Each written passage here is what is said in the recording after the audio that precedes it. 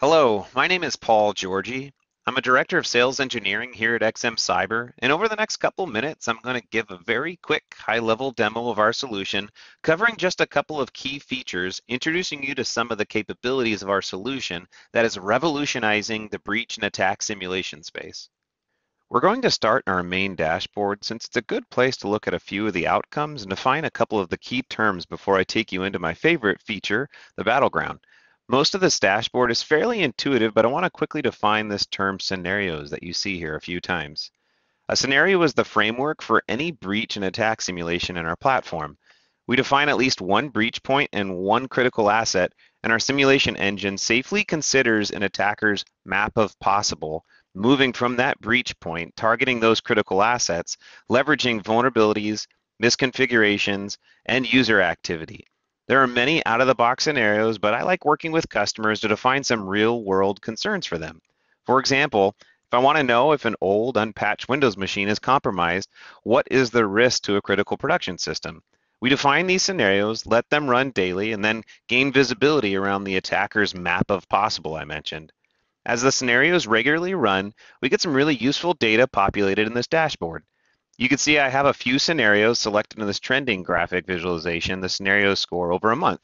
I could see that our ransomware risk has been slowly improving over the last month, and the hybrid risk to customer data scenario seems to have some regularly occurring event that seems to be impacting the security posture, potentially increasing the risk to those critical assets during those times. I want to highlight a couple of the other graphics here on this screen as they represent a few of the key outcomes I want to make you aware of. The first one is this critical assets at risk graphic, providing insight into the most at-risk critical assets, along with showing the average complexity we observed to compromise that asset, primarily based on the average number of steps it took to compromise that critical asset from a breach point. The other very powerful insight are these choke points, bringing attention to the most common entities within your environment, putting your critical assets at risk, allowing you to focus remediation efforts on those first, which will have a highly observable impact to the security posture within the environment. This is my favorite screen, the Battleground. It provides an amazing interactive view into what occurred during the simulation. We always start at the end of the simulation where you could see the entities that were compromised shown in red, the entities that were discovered but not compromised by the attacker in blue, and the entities that were not discovered by the attacker in gray. I could see that 73% of my environment was compromised, but I may want to start by just investigating my critical assets, which I do by selecting this option. Both defined critical assets were compromised in this scenario, and I can get a deeper understanding by selecting either of them. I'll choose this EC2 instance in the EU West 1 region in my AWS environment. Immediately, I'm presented with the steps an attacker could take from that breach point to compromise this critical asset. The log on the left steps me through each of the big events, as the attacker moved from a machine named Alex, leveraging vulnerabilities, harvesting credentials from other machines compromised, finding AWS keys, pivoting into my AWS environment, and then eventually compromising this critical asset, the EC2 customer portal. If I wanted to visualize in real time all of the steps an attacker performed during the scenario, I could use the slider to animate the map, providing a visualization of the attacker's movements that anyone can comprehend.